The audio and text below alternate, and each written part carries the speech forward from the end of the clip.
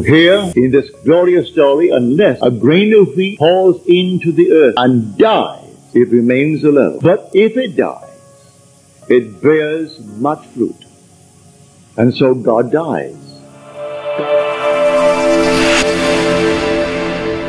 But a mystery is not a matter to be kept secret. It is the truth that is mysterious in character.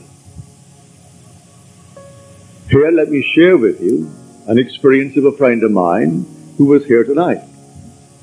And the one of whom she speaks is here tonight.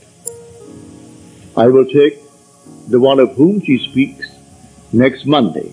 That is her story. But the one who actually had this experience said, when I gave this huge party, and this lady was the honored guest, as I went up to her, she was dressed in this lovely gown in sort of a purple robe, but they're all in folds.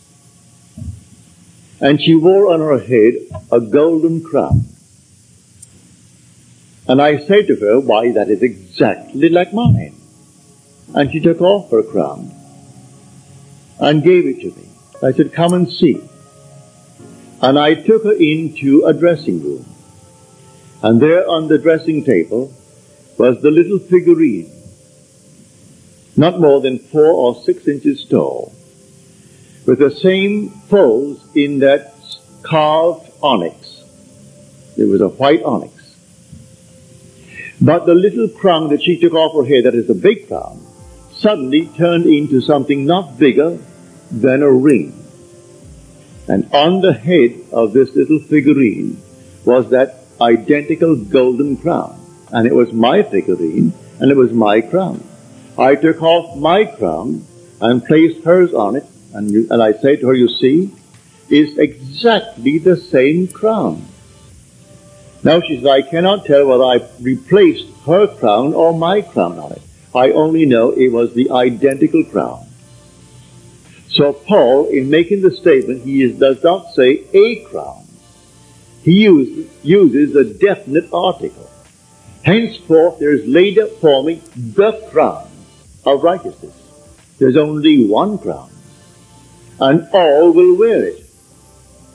When the Son returns from that condition imposed upon him to destroy all gods other than the God.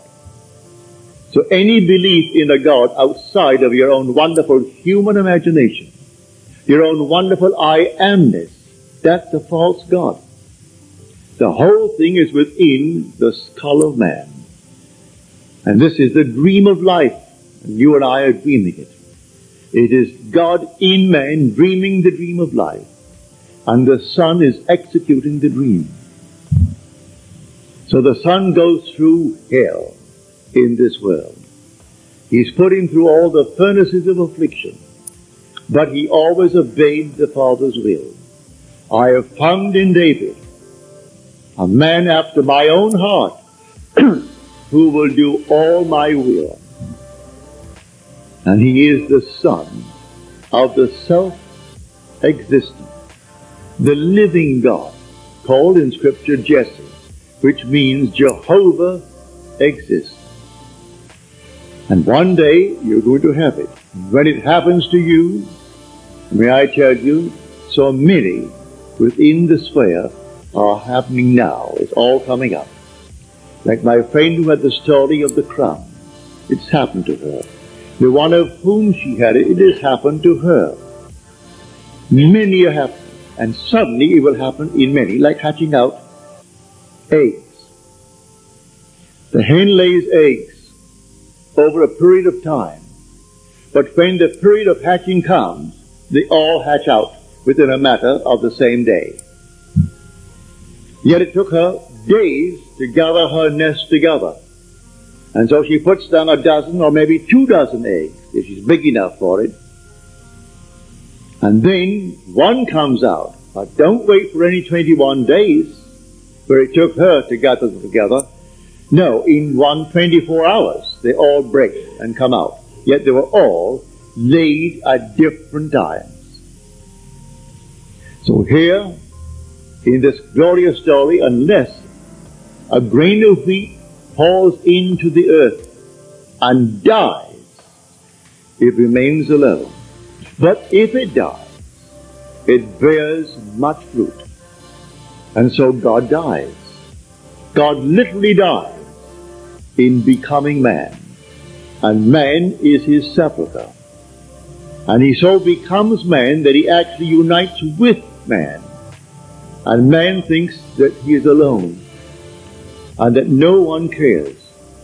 And yet the one who is suffering all the time is the God in him and his Son who is doing all the work.